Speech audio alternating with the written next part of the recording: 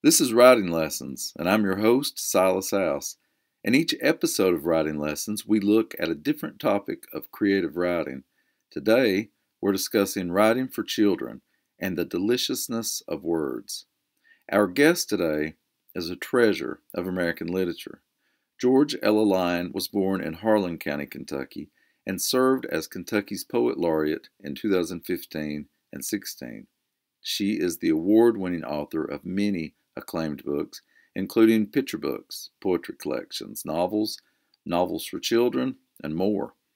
On a personal note, I must tell you that George Ella was also one of the earliest established writers to encourage me as a writer myself, and for that I am forever grateful. Many other writers will tell you that she is one of the people who first influenced and inspired them. She lives in Lexington. Well, George Ella, I think of you primarily as a poet, but you've written so much for children. So when I thought about doing a show for picture books, I thought I'm going to go straight to the expert. Everybody seems to think they can write a book for children. They think that for some reason that's the easiest kind of writing. I would argue that it's one of the more difficult kinds of writing. What do you say to that? Well, I usually say at the beginning of a picture book workshop or a writing for children workshop that you got to get assumptions out of the way. One of them is that it's easy. Another one is that it won't require much of you emotionally. You can keep your distance, which kills any writing, of course. Mm-hmm. And the other one is you'll make a lot of money. Right. So if you can get over that, we can go on. Uh-huh. I think when people think it's easy, they think the number of words, Mm-hmm. and not realizing that it's harder to be brief, for one thing. Mm-hmm. And those words have to do so much. I don't think they have a real respect for children. Paula Fox, a writer for children, said children are not a race apart, but ourselves when new. Mm-hmm. And it's that newness, that wonder that they bring that's so, that gives us life. It's so, it takes us back to what's essential. And they ask the real questions. Right. That we sometimes just pretend we have answers for, or we don't have answers, so we just go on and do what we're doing. But children get to the heart of things. And so they require your full heart and all artistry you can bring to it. Right. You can't fool them. No.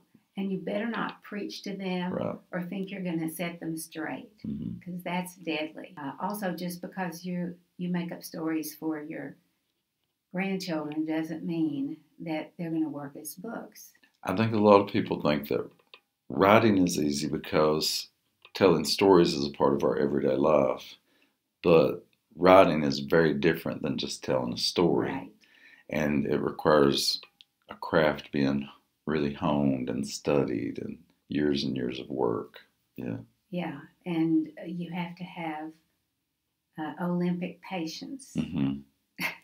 For sure. And you have to be stubborn, because of the rejection you're going to go through, and because a lot of projects just don't work out. Yeah. You come to find out that it isn't a picture book after all. It might be an essay or something else, but it's not a picture book. And when you do the dummy, which is the mock-up of where the pages turn, many times that's when you realize it's not a picture book. The page turns don't do a thing for it. Right. Maybe it's a poem, but it's Yes. not a picture book. So, and you just have to read a lot. I mean, people will tell me they want to write for children, and I ask, what books do you read? And Yes. they don't. Or they say Where the Wild Things Are, which is a great book, but it's not the only book. It's not the only book, and you need to read widely and wildly, and study. What is the most important element of writing a book for children, whether that be picture book, middle grade novel, young adult novel, whatever? I think it's the voice. And the voice, it might be the voice of a character, but it might not. But it's the voice that comes in at the level of the child's world. And And I feel like I have sort of an inner 4 or 5 year old and an inner 13 or 14-year old, and and and that, I can call on that. Not that the characters are me. I don't mean that, but and I listened to children all the time. I mean, I've written down things from school visits. I've written down things from my own kids. It's so wonderful to find these glimpses into my boys' childhood when I have in my journal these things. So listening to the voices of children. But yeah, I would say it's the voice. It's the voice with any piece of writing. Yeah, absolutely. That's where you struggle and struggle and struggle, and then suddenly, if it's going to be there, it's there. Right. And then you may have tons of writing yet to do, but you have the traction and the momentum because that voice is going to lead you where you need to go and where it wants to go. So you have to trust that. You can't force it. Yeah, I would say voice is the key to all writing. Robert Morgan was an early teacher of mine, a great writer, a great person. And he told me once that it's not so much about the story you're telling as it's about how you're telling the story. And that has always stuck with me. And, it's such a simple thing, but it really shapes the way that you think about a piece of writing once you repeat that to yourself. Right. And it's a gift when you get there, but you had to go the road. Exactly.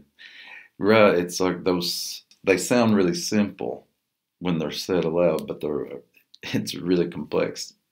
Figuring out how to do it. It's almost like it's easier said than done. Oh, right. And you have to have, I always feel with any piece of writing, the moment I'm waiting for is when it has something I couldn't give it.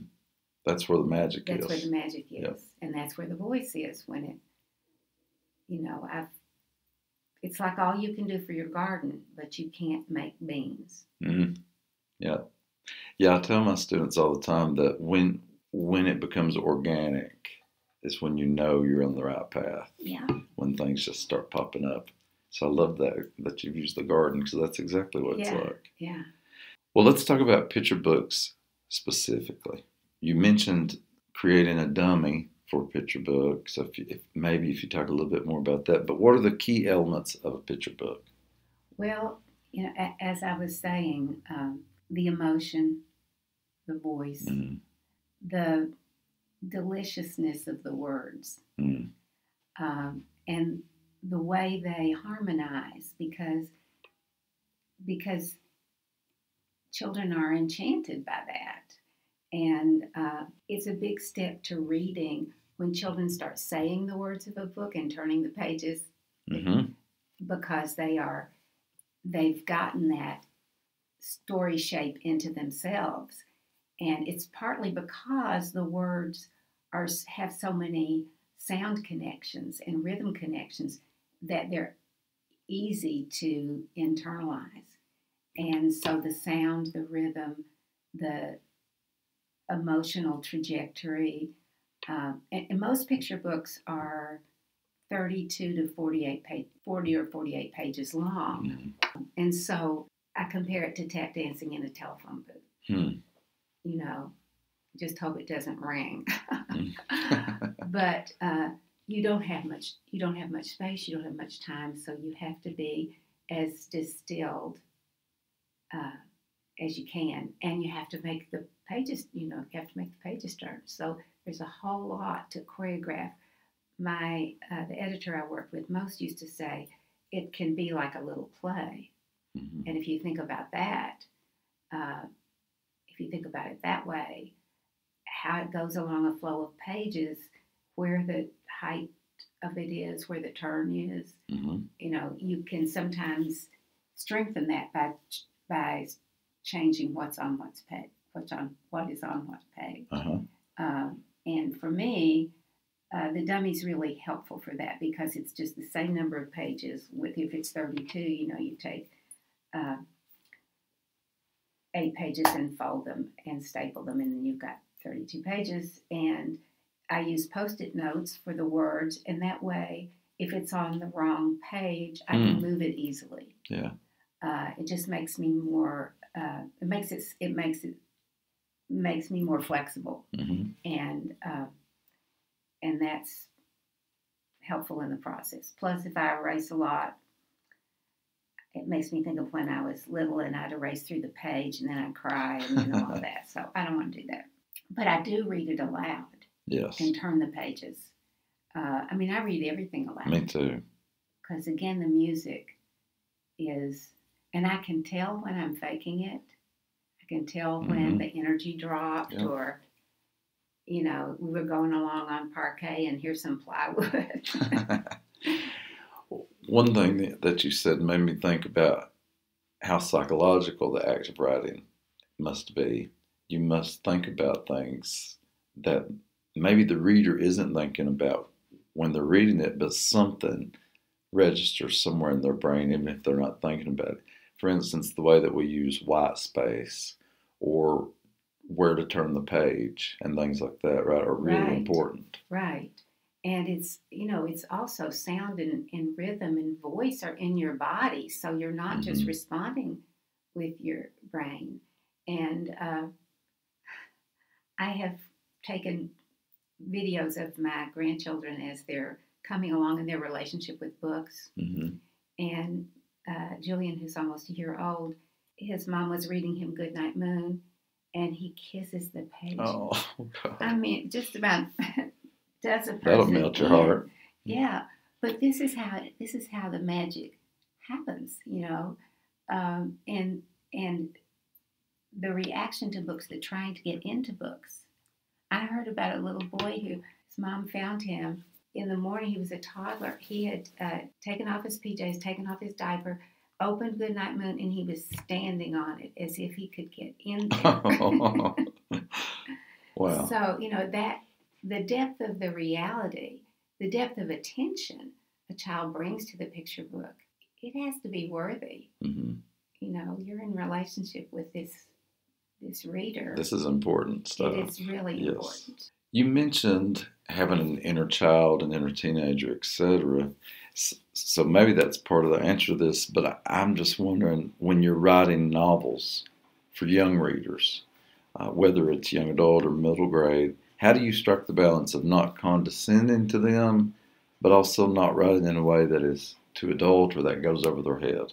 Again, I think it's the voice and the depth of the character is in. They are intensely becoming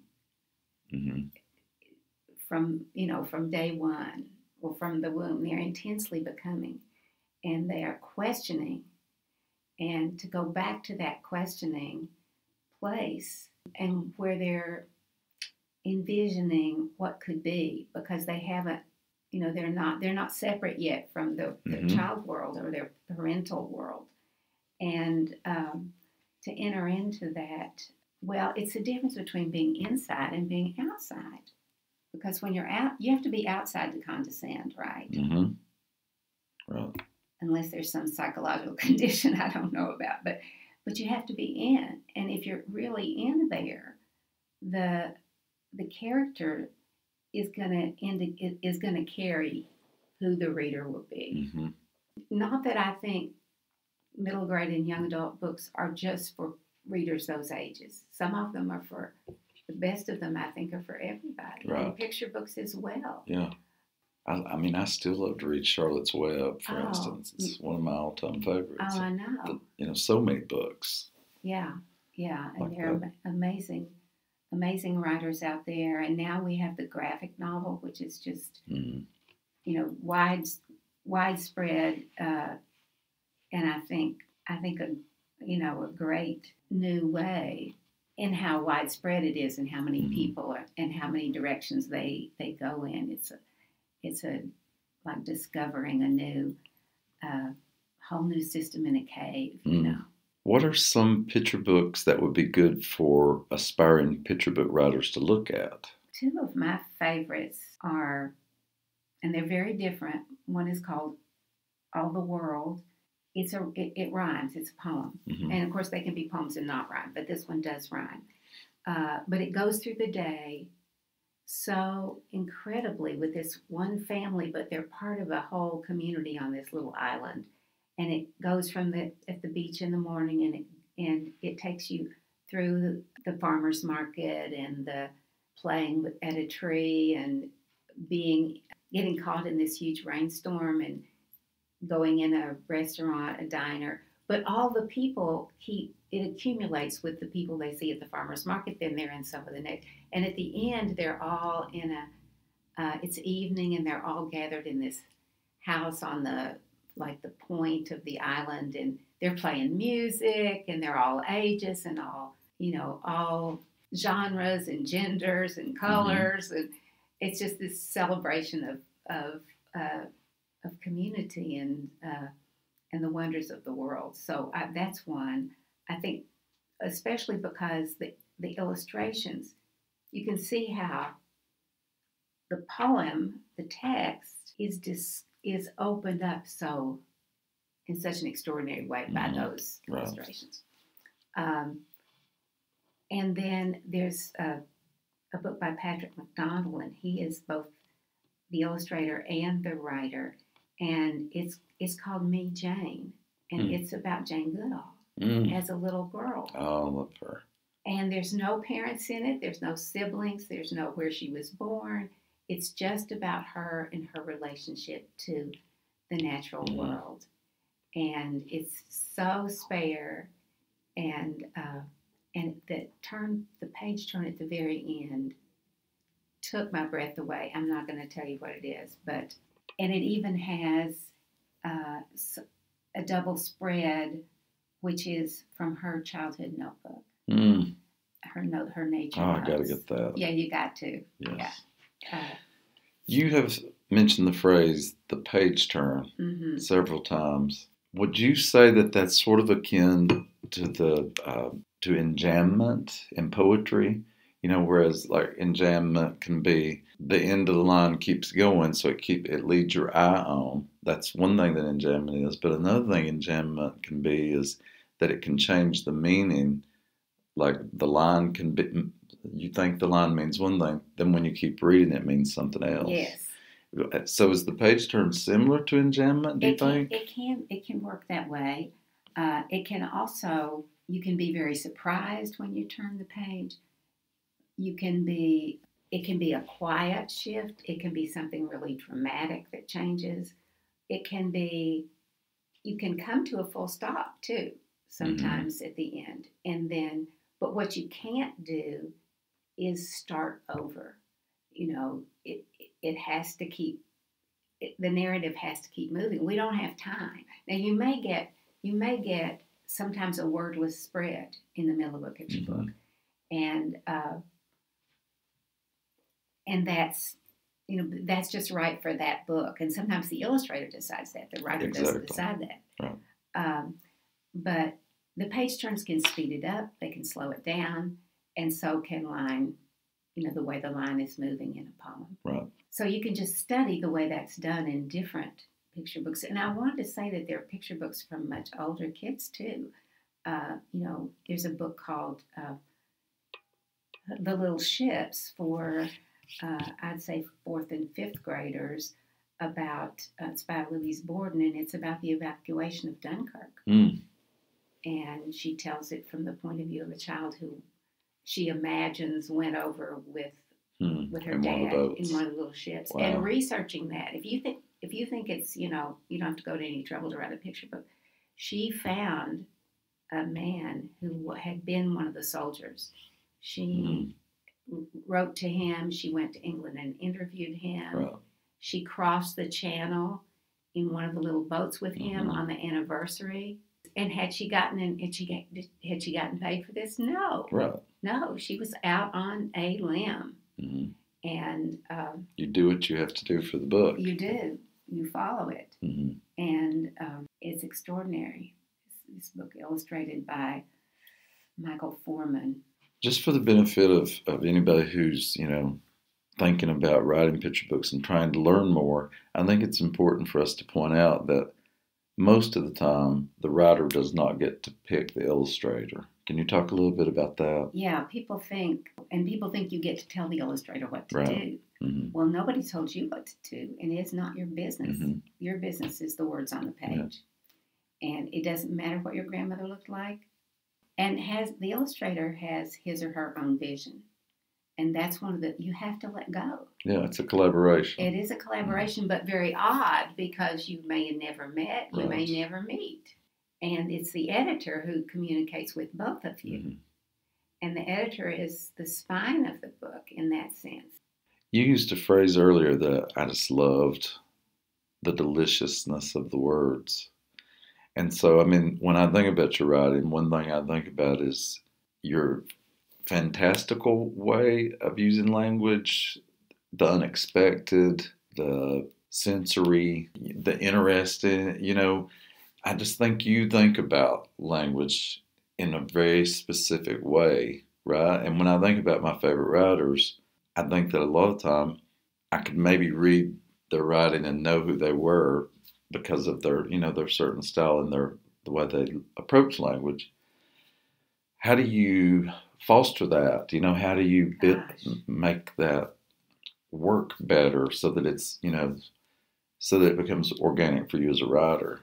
Well, you ask beautiful questions. I think I'm so glad you said that about the senses, because I should have said that in talking about picture books, that the sensory is so important. I mean, that's what brings something alive. Mm-hmm. And children are, they're alive to their toes. Right. And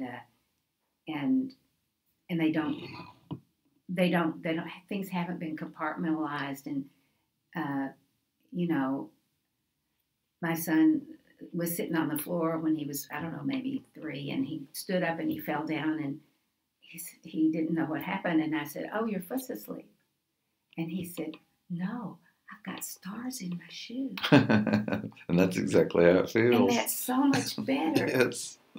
So he didn't need my old handed down saying, he had his own. Right. And so, again, that refreshment, that wonder. And I think because, I grew up with good talkers. Mm-hmm. And storytellers. Right. And I had, of course, the King James. Mm-hmm. And hymns. And I was read to. And especially because my daddy read poetry to me, and I just thought, well, that's it. Mm-hmm. That's it. Yes. Something in my own, my own soul responded to that, the intensity of the language, the melodies, the drama. Right. And these weren't poems for kids. Mm-hmm. And so he once said to me, "I think you must feel about words the way I feel about numbers." Mm. And I felt so seen. Mm. I was grown then, but right. Or what passes for grown. Yeah. But I think metaphorically, I just do, and I think I came with that. But when I was revising Borrowed Children, the first novel I did for kids, it would be a middle grade. But the last thing I had to do was go through with a metaphor rake and take some of them out because mm-hmm. it can get to be too much. And sometimes it's like any technique of writing or any aspect of writing, it can become reflexive. Mm-hmm. And then it's got to go because it's subtracting from the work of the work. Yeah, I think, one of the best writing lessons we can give aspiring writers is to encourage them to revise more. More and more, I talk to people who seem to think you sit down and it all pours out of you and you print it out and send it off and it gets published. And as a young writer, I think that revision was probably 10% of my process, and now it's probably 90% of my process. Yeah, people do not want to hear that. Yeah. They just don't have any idea. But I think once you see how it makes your writing bloom, you can come to love it. Right? Oh, yeah. Because, and there's this wonderful book called Art and Fear The Perils and Joys of Art Making. They say that they're photographers, but that creating happens between you and the thing you're creating, between the creator and the thing. And you have to let it speak back to you. Yes. And so part of the joy of revision is you get to listen more, because you're not in that first draft falling in love sort of state. And I think that can be so intoxicating. And, and I used to say that first drafts are like falling in love and second drafts are like marriage. From then on, you've got to work on this stuff. It's not just, there's life to be worked out. But you learn. What's the best writing lesson you've ever learned that you can articulate for our listeners in just a couple of minutes? Well, I was doing a workshop with fifth graders in Boyd County, and I was doing this Where I'm From exercise, which is a poem that basically a list of experiences you're from. And this boy said, I'm from baseball. So I said, do you play or do you just watch? He said, oh, I play. And I said, what position? He said, I'm the catcher. And I said, oh gosh, I don't think I could stand that mask over my face. And he said, oh, I even like it when the sweat gets in my eyes. I said, so okay, put that in. And the line he came up with is, I'm from the sweat behind the catcher's mask. Oh, that's great. And I said, wow. He said, oh, I get it. You don't want me to tell you about it. You want me to put you there. I said, yeah, I knew I came here to learn something. But that's it. That's the miracle when it happens. And that's why we read too, isn't it? I mean, we read for information, obviously, and we read to learn to think better. But we want to be there. We want to have this other. We want our lives to be wider and deeper. And so just put us there. Put us there.